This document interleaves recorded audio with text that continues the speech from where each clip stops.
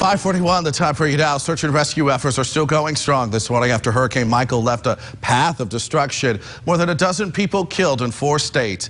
As we speak, search crews are taking on the dangerous task of sifting through debris and rubble in search of survivors. Many people remain unaccounted for in Florida following Hurricane Michael. No power and spotty cell phone service, making the search even more of a challenge. President Trump is expected to visit Florida later today. 75% of our city is not here. There's not one local business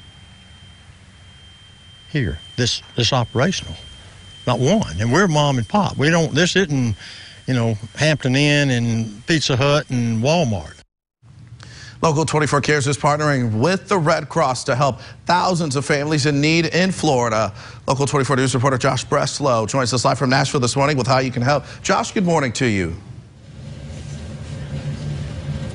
Hey, good morning. Thanks so much for being here with us. I can tell you we are still about 20 minutes away from the phone lines opening, the start of this donation drive. Behind me, you can see the volunteers have shown up. They are ready to answer your calls. The hope here is that so many people will call in that me and Sarah here with the Red Cross will actually jump in and start answering the phones. Right now, it's pretty quiet. We did get one phone call here just a second ago, but I'm not sure if a donation was actually made. The phone lines technically don't open for another 20 minutes or so, but as I mentioned, we're here with Sarah Basil. She is with the American Red Cross, and kind of tell me what it's like to see the whole state come together to help out.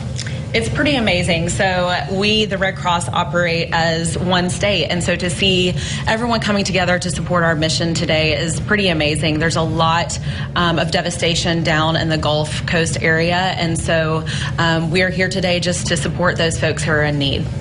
And of course, every dollar helps. We always say that, Sarah. But how? Kind of give me the dollar amount breakdown of how you can help by donating $1 or more.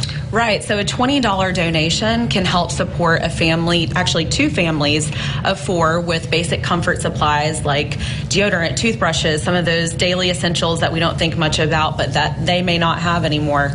A $50 donation can support someone who has an infant with wipes, diapers, and formula.